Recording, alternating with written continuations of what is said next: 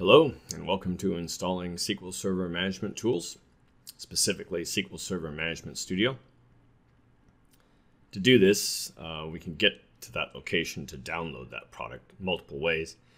If you were following along in my previous video, you can just click this link here, and it will take you directly to Microsoft's download page for SQL Server Management Studio. I will make a link to this in the information section for this video. We want to download SQL Server Management Studio version 17. This is the most apropos one. It is the latest version. It just came out recently, at least when this video was made, just a few weeks ago. So I've already downloaded it. If you need to download it, feel free to pause the video while you're downloading it. It's not quite a gigabyte, so it shouldn't take too long, hopefully, for you. And it also is free. There are pretty significant upgrades and benefits to using this current version. I like it a lot. It seems to be a lot snappier than previous versions and a lot better in many ways. I'm really happy with this one. So, in our case, we've already got it downloaded. I'm going to go ahead and close my browser window here. So all I need to do, since I've got it downloaded, is I'll just go over here to the setup file and double-click the setup file that you downloaded, or that you have. And here we are at the install screen. This probably, I don't know if this could actually be easier to install. I don't think it could. It's about as simple as it gets. You run this front page screen and click install. You will need to have administrator rights, as per usual. Click yes on user account control here. And now all you have to do is wait. It'll download what it needs, and it will do the install. So I'll kind of be quiet and speed this up, and I'll see you on the other side.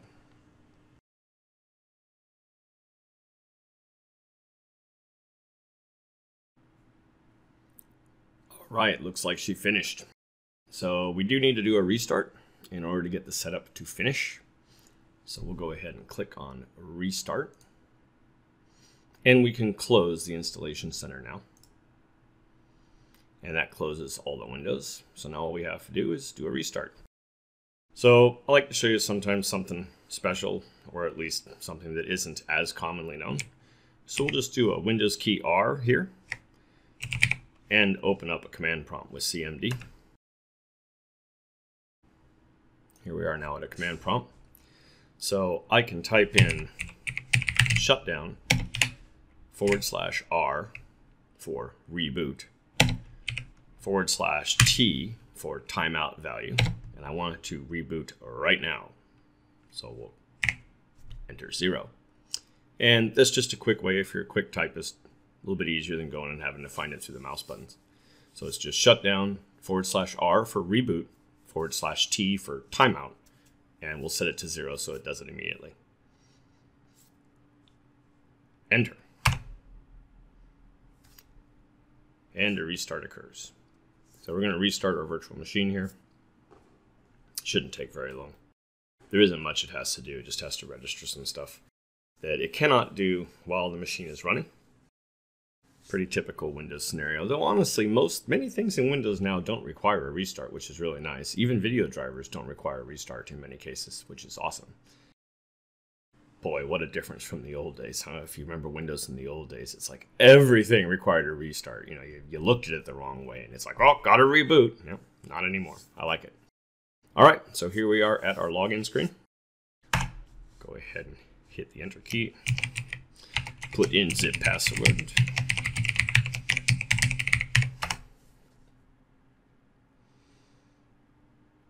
And she comes back in. So Management Studio should now be installed. Looked like everything worked okay.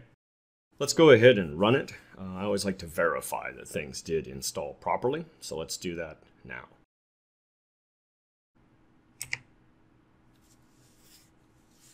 Do your Windows key, and just in this type in management, and you should see Microsoft SQL Server Management Studio right there. You might have to use your arrow keys to select it because it hasn't been selected before in my case. Probably in yours too. So go ahead and select that and press enter. and that will run Management Studio. And here she is coming up. It'll take it a little bit. It's got to get its initial state set up. Got to load some new components and load some user settings, things like that. Typical Visual Studio first start behavior, since this is based on Visual Studio. So it'll take a little bit. Not too long. And here we are. And as you can see, the Connect to Server window has now opened. So we are capable of connecting to the server that is on this machine or another one. In my case, server name is Donager, this machine. So we should be good. We're going to use Windows Authentication. I always want to show people one other option too here. If you click on Options here, you will see the option to encrypt your connection. We do not need to do this for this session, but it is nice to do this, especially if you're using it across the network to a SQL server that is not on your local machine. If the admin has not selected to encrypt all connections, I will show you how to do that in a later video. But if that has not been done, we can select it on our end to make sure that our session does not leak any data, because sometimes that can be bad. So in our case, though, we don't need to do that. I'm just going to go back to the Login tab. Looks good. And click Connect. And she should connect just fine. Yay! Let me shrink this down a little bit. All right, so we're going to test to see if this actually worked. So first off, let's go ahead and expand databases and expand system databases. So far, so good. I can see our 4 major databases that are needed for SQL Server. Expand master, expand tables, expand system tables, and we should now see the system tables underneath the master database. Looking good. Test number 1, let's make sure that we can see what's in this table. So we'll go ahead and right click on this one and just say select top 1000 rows and click on that. So right click on that and then select top 1000 rows. It should run a query. Hey, looking good. Our query worked. Yay. Now go ahead and close that query. So just click on the X here.